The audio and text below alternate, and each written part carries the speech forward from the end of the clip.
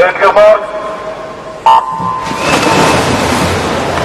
The action continues for the 40 of the men's 100 metres backstroke. The world record 48.12 by the drillers of the United States in December last year. That's the look out for here. Surely the top three. Senkovic grabbing his first victory in the 100 backstroke in Dubai just days ago ahead of Bobby Hurley, Takeshi Kawamoto. Turn at the first 50, it is the Australian Bobby Hurley, 24.07, just ahead of Kawamoto of Japan in second. And Senkovic in third. Hurley had a brilliant meet in the Emirates. Victories in the 50 backstroke, 200 backstroke, and 400 freestyle. Not one yet in the 100 back, so pushing hard here. Still the white captain on Australia on the wall, down the touch.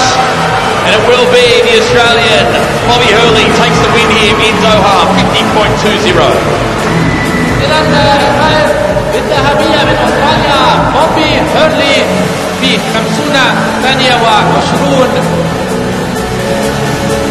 And the official results of the men's 100 back now being displayed on the scoreboard.